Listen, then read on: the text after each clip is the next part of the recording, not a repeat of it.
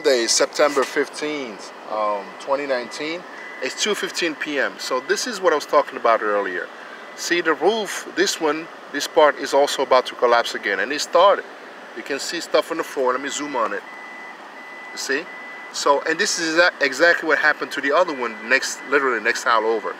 Though they're gonna let it decay and fall until it collapses and hurt someone, but luckily here they already put some carts flipped up, whatever, so nobody parks in these parking spaces. But you see the hazardous material that's on the floor, and the people breathe and all that stuff. Why don't they freaking fix this damn roof? I mean, if it collapses every other row, it's because the quality is bad. They were trying to be cheap. You got it. You almost killed us. Now fix it. God bless it. You got the money. You got the time before it gets worse. But you don't give a damn about your customer safety, comfort, health, none of that. Just the money.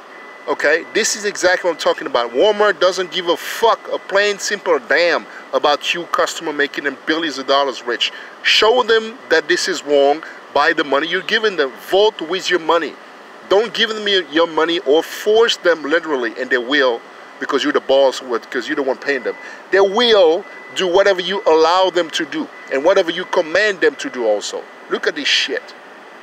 Look at this shit. Why would somebody want to park or even see this? This is nasty, it's ugly, and you don't do this in your house. Why would you do it to your customers?